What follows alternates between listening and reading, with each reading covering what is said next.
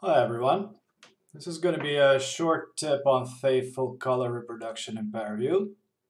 So before we jump in, I'm just going to say that I'm using Paraview 5.8 since the menus change a little bit from version to version, but this should in principle be applicable to earlier version as well. 5.8 is the most recent one, quite recently released. Okay, so I have a pretty simple sample dataset here.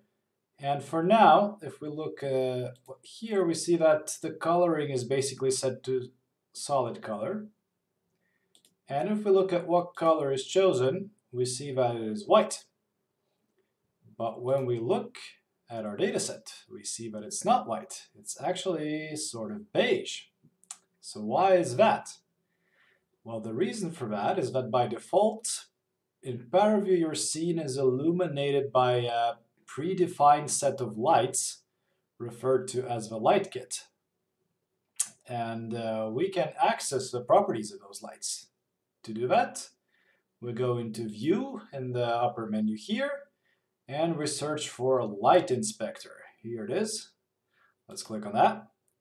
Here it pops up on the right. So what we see here is this Light Kit checkbox, and it's by default always on, unless you modified it yourself, of course. And then we have 4 different lights here, so key, fill, back, and head, and all of them have some properties. So the warmth, intensity, elevation, and azimuth. So basically these two are position, and this modifies the, well, you can think of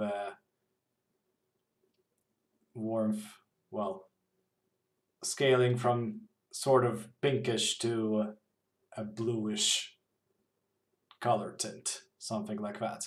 Actually, we can just illustrate this. So let's increase the warmth of the key color. This is getting orange first, and now it's pretty much red when it's on 1, and then instead, if we go down, we will basically make the color blue without changing the color that we chose here as well. So here we're still choosing white, right? So as we can see, this light kit is actually really profoundly affecting the way the scene looks. And this can be a good thing, because when you have a light setup, it can really help you visualize the 3D structure of your scene and things like that. But it's really not for getting a faithful color output. So what we can do is just click on that checkbox. There you go. And magically, now we have our data set with the correct color, which is white.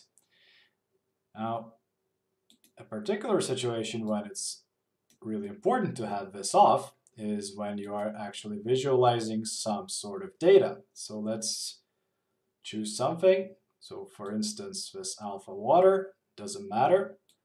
Now, imagine that you are visualizing this and you have chosen your favorite color scheme.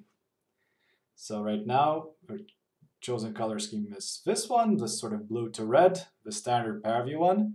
And when you have the light kit off, then there is actually a real correspondence between the colors you have in the data and the colors of the color scheme. But what happens if we put the light kit on again? Well, you can imagine that the correspondence is no longer there, right? So if you're aiming to actually show the values of some sort of data set faithfully in correspondence to the chosen color scheme, then you pretty much have to have the light kit off. Then the colors are faithful. Okay, that was pretty much it. Thank you for listening.